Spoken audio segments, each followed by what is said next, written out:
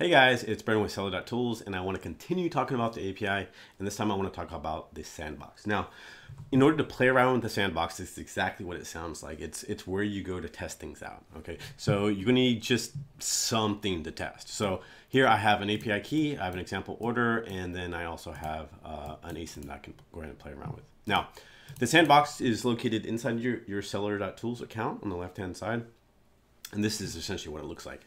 And as you can see, this is everything that you can do inside of the API. And of course, we're going to continue to add more to it. But let's go ahead and just play around. So the first thing is you're going to need your key. So I'm going to go ahead and copy that out. And I'm going to click authorize. Now, what this will do is authorize the sandbox to access your Seller.Tools account. So I'm going to do authorize, and I'm good.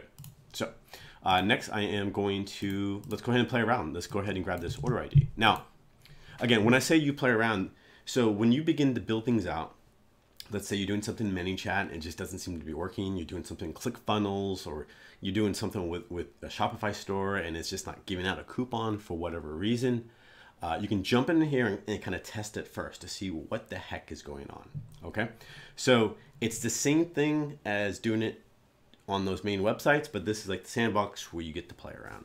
So for instance, get orders by ID. It's exactly what it sounds like. So let's say you're working with ManyChat and you want to see if an item has been shipped, or if it's pending, or maybe even if they canceled the order. You know, you may want to know in real time if they cancel it. So maybe you want to check once a day after someone places an order to see if it's canceled. And if it is canceled, you can go ahead and follow up with that person. Very, very, very powerful. So what we're going to go ahead and do is try it out. And all you have to do is punch in a order ID and hit execute. And as you can see, this is everything that there is about this particular order. You know, the order, the address, the name, the ship date, you know, everything that you want to know about this order is right here. Okay. And then from there, you can manipulate and get this data and do whatever you want with it. Again, it's your imagination is the only thing holding you back here. So we know that two things is, one is this order ID is a legitimate order ID. My authorized API key is working, and I am getting the information in front of me. I mean, this person paid $7.99 for this item. So we could do something like, maybe if they used a 90% off coupon and they only paid $1 for it, we may not want to offer them another coupon because they already received a coupon, if that makes sense. We may want to offer them a different coupon, or maybe not offer them anything at all because we know that maybe they came from last launch. So we don't want to offer them a coupon later on. Okay. So that's one test. Let's do another test with this, like ASIN. So ASIN, you can grab an ASIN. It doesn't matter what ASIN it is, and we'll go ahead and test that one. So products, get product by ASIN. I can go ahead and try it out and punch in the ASIN, execute. And this is going to go out and get everything. So it looks like this is BG climbing glasses for rock climbing.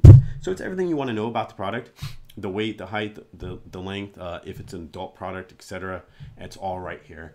And you could do this or run this against any ASIN that's on site Amazon, whether it's yours or someone else's. Does not matter. So as you can see, this is where you start playing around the sandbox, to testing it to make sure things are working.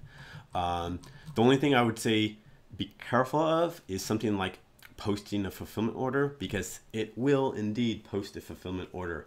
And I'm going to go ahead and make another video and show you how to cancel that.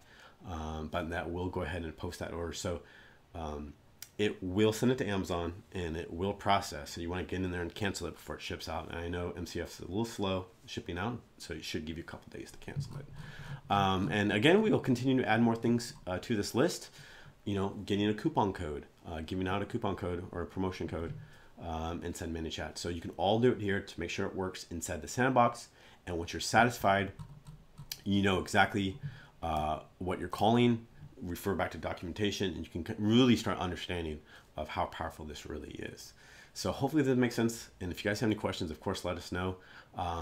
But we're heading in an amazing direction, guys. And jump into the sandbox, play around with it. It's a lot of fun. All right, thanks, guys.